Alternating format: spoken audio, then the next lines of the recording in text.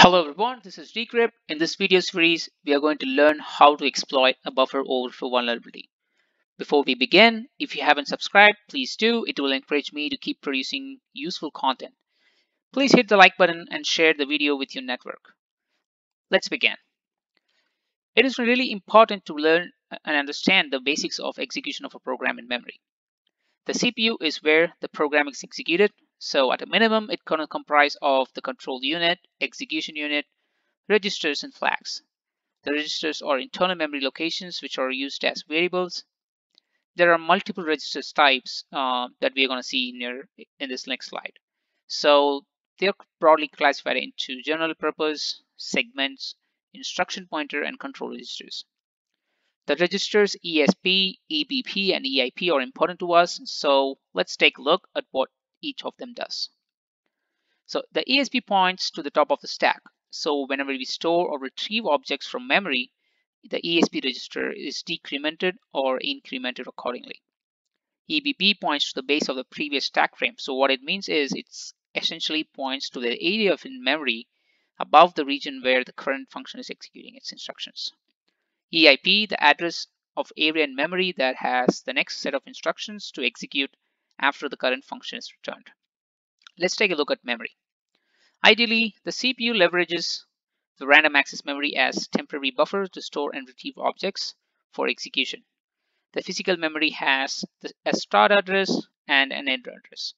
So the physical memory will be divided into chunks of virtual memory spaces, and these chunks are then assigned to processes. However, the process will not know that it's inside the virtual memory and thinks that it's enjoying all space available on the system.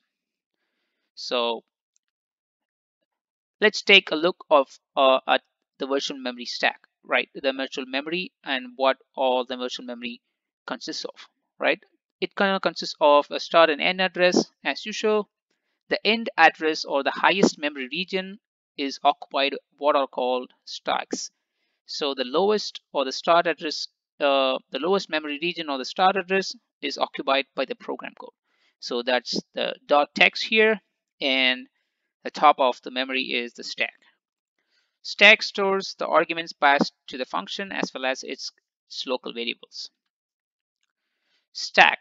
So we're going to focus on the stack for the rest of this video series because we're going to exploit a stack-based buffer overflow vulnerability.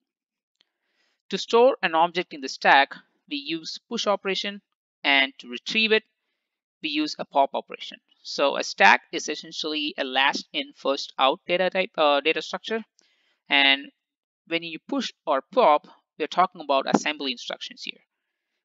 In a 32-bit architecture, the addresses are 4-byte long, and as a point of reference, an English alphabet, for example, the A is a 1-byte or 8-bit long memory, right? So it's going to occupy a memory space of 4 bytes.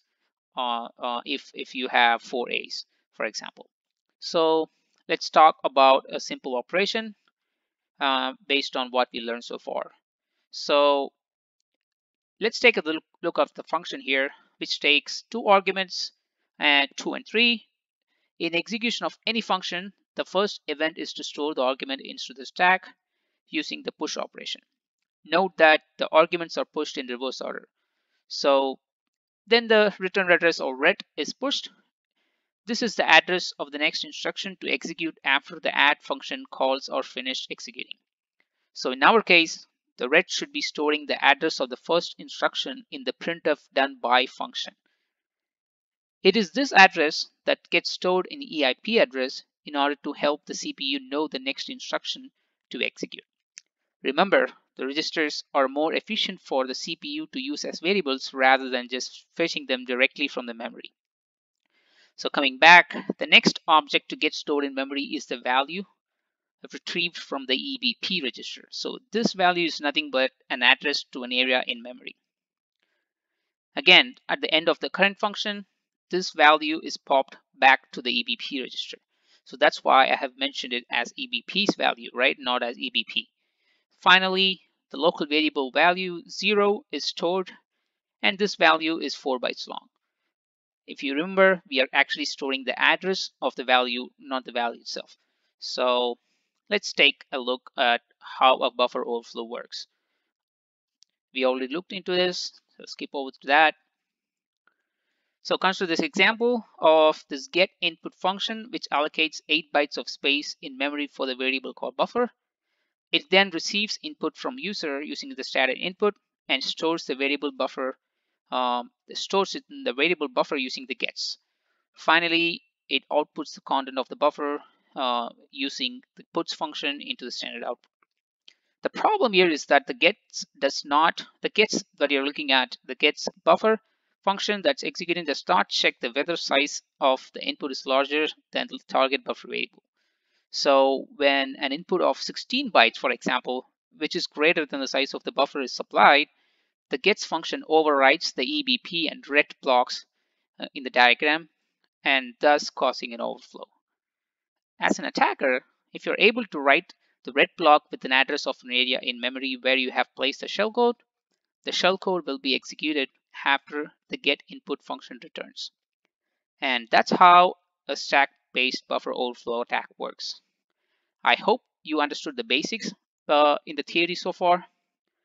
I will show you how to exploit this in a simple demo for the same program that we are looking at.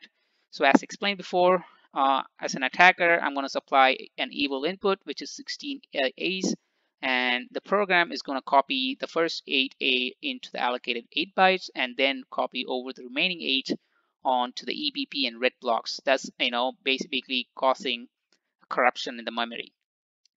So let's take a look in our sample program. So I'm looking at this function buff.c.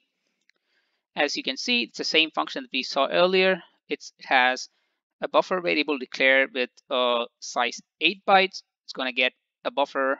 It's going to get an input from the user and store it in the buffer, and I'm going to put it back onto the standard output using the puts function.